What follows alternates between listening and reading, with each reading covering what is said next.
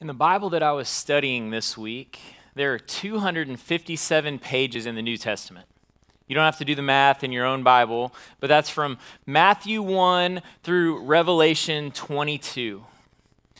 And so I'm sitting studying and I was thinking, man, that's not that many pages. But as I'm looking into our key word for today, faithfulness, I started looking at just how often this word, it's actually the word pistis in the Greek. That's not how you pronounce it. You can go to Google and find out the correct pronunciation. I don't speak Greek, but that's the word that's used. And it is used 227 times. This word for faith or faithfulness, 227 times in a New Testament that in my Bible was only 257 pages. That's an important word. That's used a lot. In fact, there are only 3 books in the New Testament that don't use that word at all. The Gospel of John, 2 John, and 3 John. So naturally, when I get to heaven, I got a couple questions for the Apostle John. But if you have been to church for probably any length of time, you've heard this word faith. We use it all the time.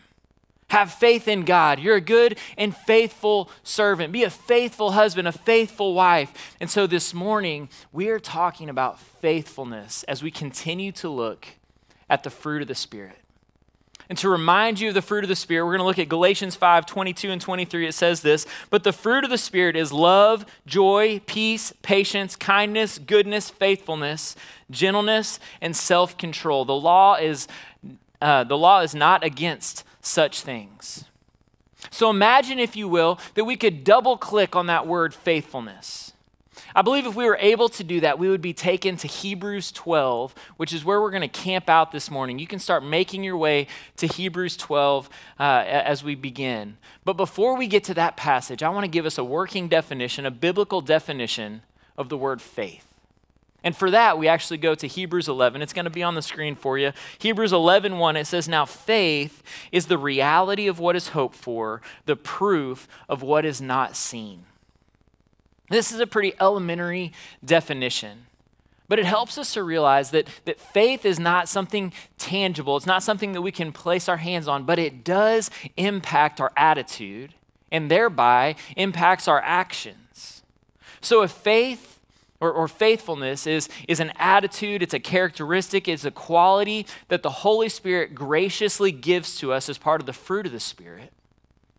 The question then is, how does this impact our walk with the Lord? So this morning, we're going to see that every believer, every person who's put their faith and their hope and their trust in Jesus can thrive in their relationship with God by understanding 3 principles of faithfulness that we see right here in Hebrews 12. Would you look on with me starting in verse 1?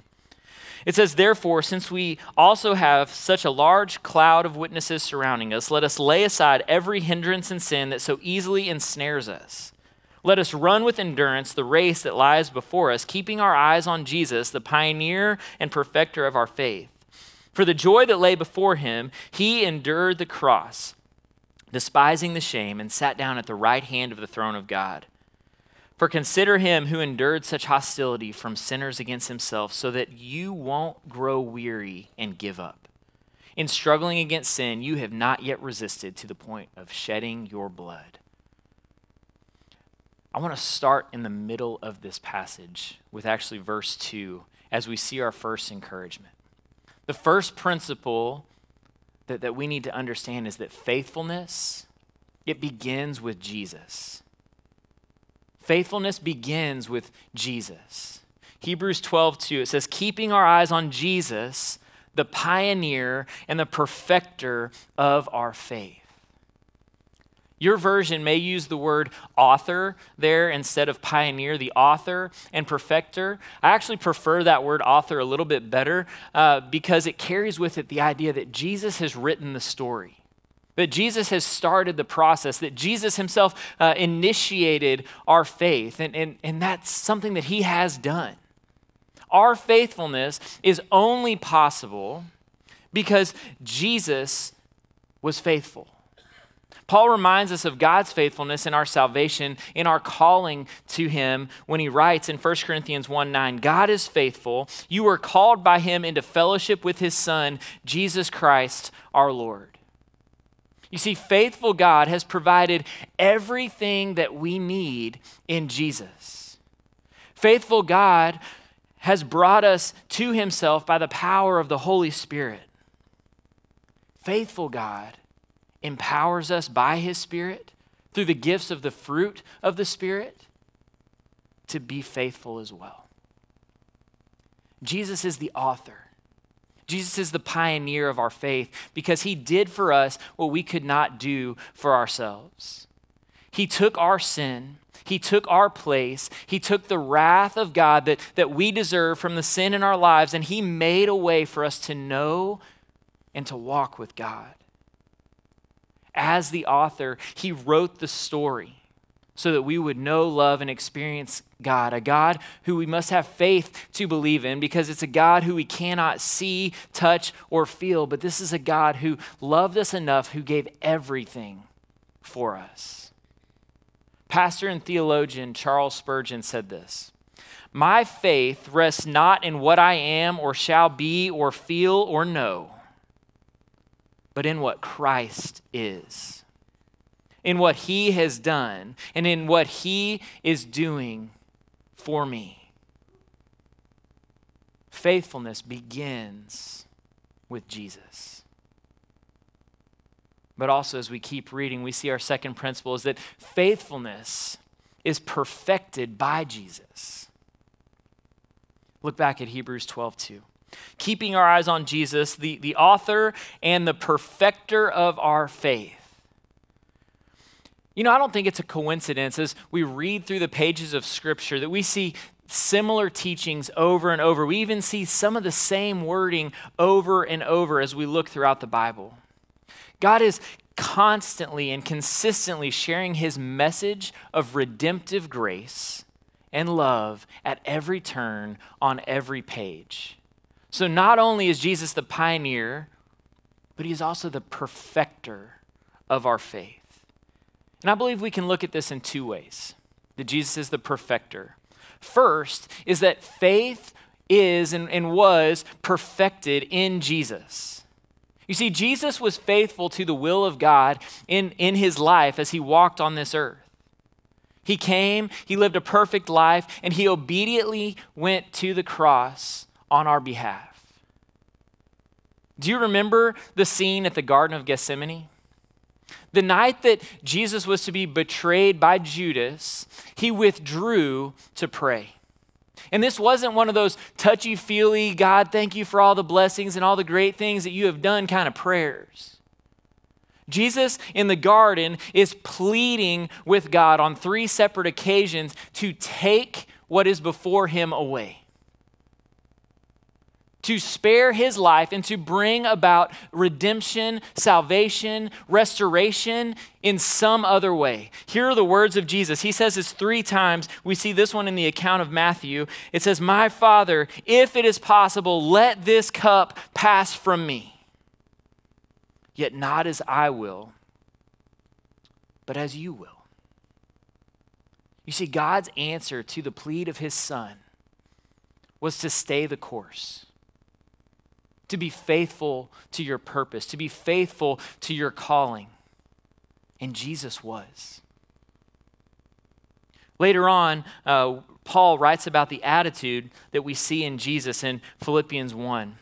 He says, "Adopt the same attitude as that of Christ Jesus, who, existing in the form of God, did not consider equality with God as something to be exploited.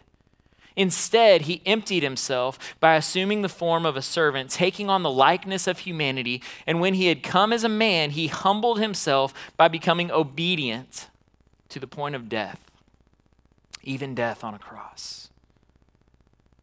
Not only was faith perfected in Jesus as our example, but the second way we can look at him being the perfecter of our faith is that he will perfect our faith as well. Several years ago, we bought a house, and in the words of Sarah, it was for its potential.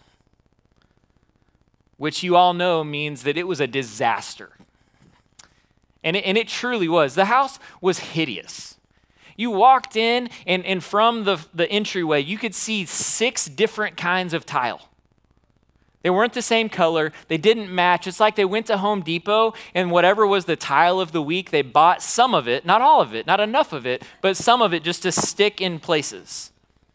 It was truly horrible. I could tell you awful things about this house, but like mustard yellow would be a compliment to what the colors of the wall actually were. I'm getting off track.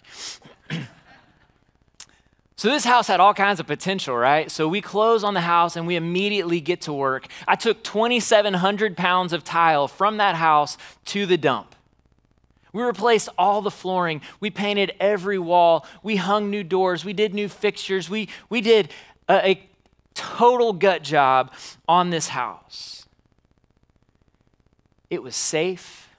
It was clean, and it was mostly new. And when friends would come over to have dinner, they would bring their kids over to play, it was noticeable. And people would say, man, look at the transformation. This is so great. I love your house. And, we would appreciate that. But what others saw as finished, we knew was only part of the way there. We knew that there was still electrical work that needed to be done. There was a part of the roof that still had some patchwork that needed to happen on it. There were other projects and things that we needed to do to really complete the house, to get it to where we wanted it to be. And friends, we're that house. We're a complete mess with 6 different kinds of tile and ugly walls. At the moment of salvation, we are given the fullness of Jesus. He saves us and he seals us. He gives us the Holy Spirit. He makes the house of our lives safe, clean, and new. But friends, he is not done working on us yet. There are still parts of our lives that he wants us to fully give over to him. There is still wiring that needs to be fixed and doors that need to be hung. But here's the great thing about Jesus is that he promises to keep working on us, to keep perfecting us until that day when we are with him. Philippians 1:6 says it this way, I am sure of this, that he who started a good work in you will carry it on to completion until the day of Christ Jesus. And as Hebrews 12 said, that Jesus is the perfecter of our faith.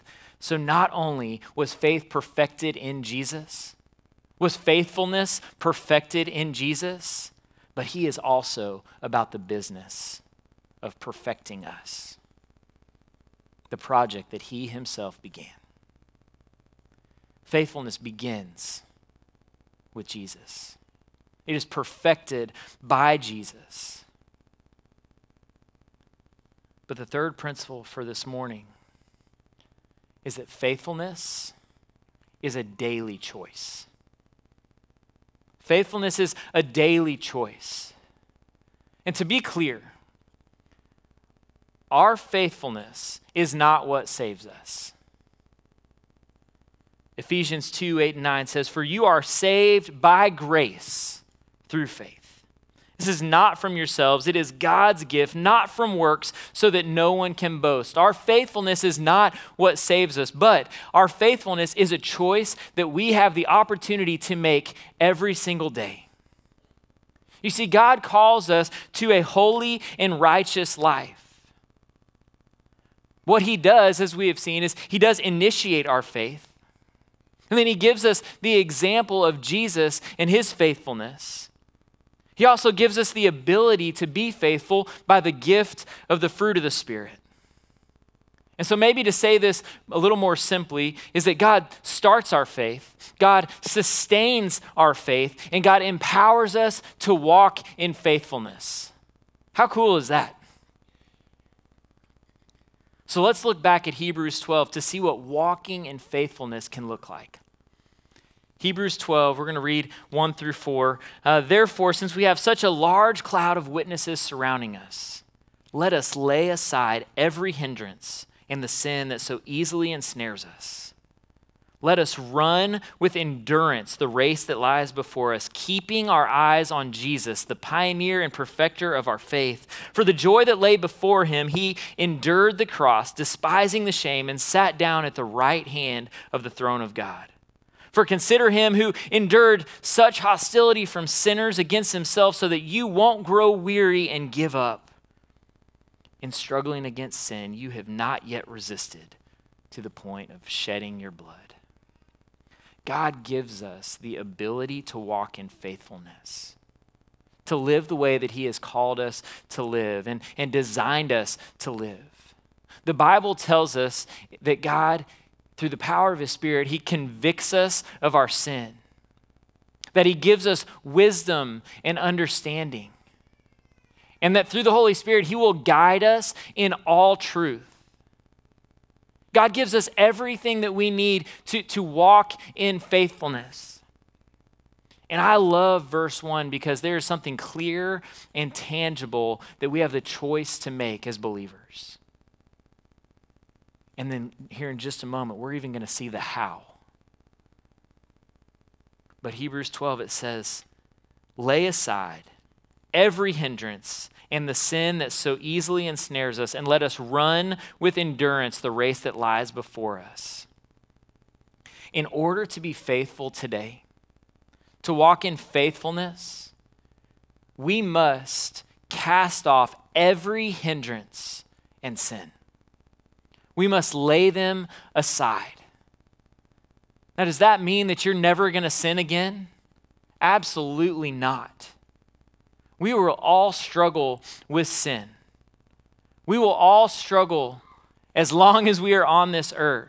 There's a battle that is raging between our flesh and the Spirit. In fact, right before, and you can go back to our Galatians series and you can hear this message about Galatians 5:17, but right before the fruit of the Spirit, Paul tells us about this battle. He says, for the flesh desires what is against the Spirit, and the Spirit desires what is against the flesh.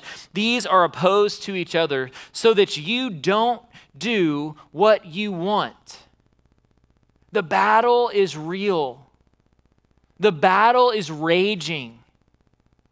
And our faithfulness hangs in the balance. But this is a battle that is fought day by day and moment by moment. And we are to cast off the hindrance and the sin. And I love that the author of Hebrews, I love that the Lord doesn't just leave it at that. Oh, it's that easy. Just cast that off. Just walk away from that. But he gives us the how. And I saved it right there in Hebrews 12:2, and it says this, keeping our eyes on Jesus. Keeping our eyes on Jesus. Many of you have seen my adorable little daughter, Grace. She will be 3 years old in 2 weeks. And she is every bit of 3 years old. If you're a parent, you know what that means. But Grace, from time to time, will just take off running. Like she's super excited, she sees something in the distance, and she will take off running. But like most 3-year-olds, she might catch something out of the side of her eye, and while she's meaning to run this way, she kind of starts veering off, right? The scarier version is when she takes off running and she's moving those little legs as fast as they'll go, and then she hears something behind her. And so you would think, okay, we're going to stop and look, figure out what's going on, and then continue on. But not in the mind of Grace Conley. You can keep running and look, and I can't tell you how many times she's hit a door, that she's hit a wall, she's hit banisters on our stairs. She's tripped over countless toys because she's not focused on where she's going. She's distracted by something that's around her. Hebrews 12:2 speaks of our focus. It calls us back to one of the most simple truths in all of Scripture, to keep our eyes fixed on Jesus. If we want to remain faithful, We have been given faithfulness as part of the fruit of the Spirit. But we're also instructed to cling to Jesus, to focus on Jesus, to fix our eyes on him. And when we focus on him, the temptations of the world, the trials that we are walking through, the distractions that are screaming for our attention, those things don't go away. But we just become so much less concerned about them because we are focused on something that is far better. We are called to be faithful. We are given the gift of faithfulness, but it doesn't happen on accident. Theologian Jonathan Edwards once said, "A true and faithful Christian does not make holy living an accidental thing." I'm going to read that part again. A true and faithful Christian does not make holy living an accidental thing. It is his great concern. As the business of the soldier is to fight, so the business of the Christian is to be like Christ. Those words this week hit me like a brick in the face. Because I can't tell you how many times I've been walking through life just kind of hoping that I got it all figured out, right? But to live the life that we're called to live a holy life, to be like Christ, does not happen by accident. It happens by setting our eyes on Jesus, by clinging to Jesus, and by blocking out the distractions, casting off the sin, casting off the hindrances that want to drag us down. And we make it our business to be like Christ. And friends, that's a tall order. But we have been given everything that we need in Christ. When Paul writes Ephesians, he says, you have been given every spiritual blessing in Christ. Every spiritual blessing in Christ. We have been given salvation. We have been given spiritual gifts. We have been given the fruit of the Spirit. And all of this gives us the ability to live, to work, to lead, and to love the way that God has called us to. But none of this happens by chance. This happens by choice. And the language that Hebrews uses gets a little scarier as we keep reading. Verses 3 and 4, for consider him, that's Jesus, who endured such hostility from sinners against himself, so that you won't grow weary and give up. And then this last little line, in struggling against sin, you have not yet resisted to the point of shedding your blood. Friends, I believe that faithfulness begins with remembering who God is and what he has done for us. But faithfulness is also about staying the course over time. It's about long suffering, if you will. Faithfulness is one of the marks of a devoted follower of Jesus. A person who will stay in the fight, a person who will keep on fighting, who will keep moving forward, who will continue the course no matter what the obstacles are, no matter the trials or the tribulations that come our way. And we have the perfect example in Jesus, who exemplified faithfulness as he was cursed, as he was scorned, as he was beaten. He stayed the course to honor God and to offer us salvation and grace. We have been given the gift of faithfulness as part of the fruit of the Spirit. And God himself has given us the ability to remain faithful. So the question is, will we throw off every weight, every sin, every hindrance, resisting it to the point of shedding blood? Or will we submit again to the yoke of slavery that we have already been freed from? You know, for some who are here today, you needed to hear that there is a faithful God who loves you and gave everything for you. He pursued you by sending Jesus to take your place and to pay the penalty for the sin that is in your life. And he wants to give you grace and mercy and love in greater ways than you can even fathom. If that's you today, I want you to know here in just a few moments, there's going to be a chance for you to respond to the Lord, to pray with me or pray with our prayer team who will be around the sides of this room. And it would be a great privilege to talk with you and answer questions that you may have about church, about Jesus. But there are some here today who have resigned themselves to a life that is shackled by sin. There are some who have accepted the gift of salvation, who have said, yes, Jesus, you are my Lord, and I want to accept that sacrifice, but have not walked faithfully.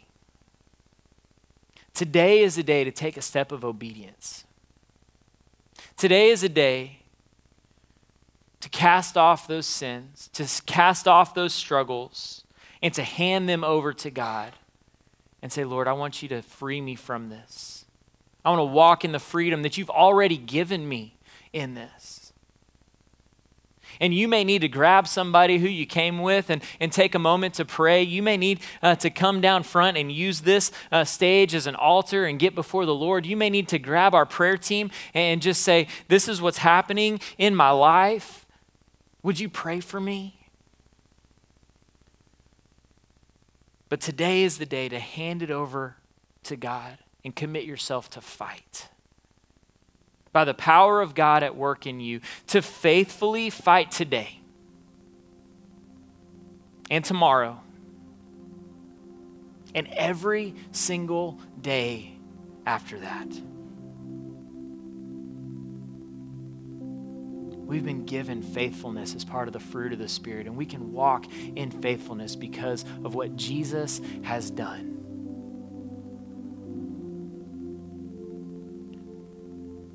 However the Lord is moving in your heart this morning, I want to ask that you would just respond to him. If you need to pray with someone, would you pray with them? If you need to get before the Lord in a quiet spot in your heart, would you do that this morning? Let's pray as we continue.